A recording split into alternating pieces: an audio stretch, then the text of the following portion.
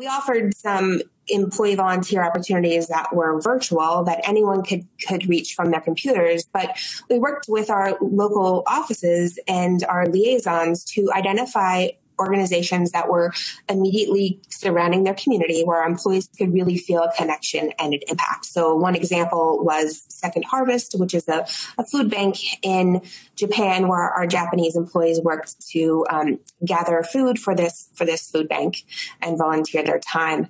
Another one was Camp Dynamo in Italy. This is an organization that the Italian office is very passionate about, and so they organized a virtual volunteer opportunity for this organization. So I think just really tapping into your employees, to their passions. I don't know what's happening in Italy because I'm in North Carolina, so I need them to share with me what works best for them, and then I can help empower them to make that happen.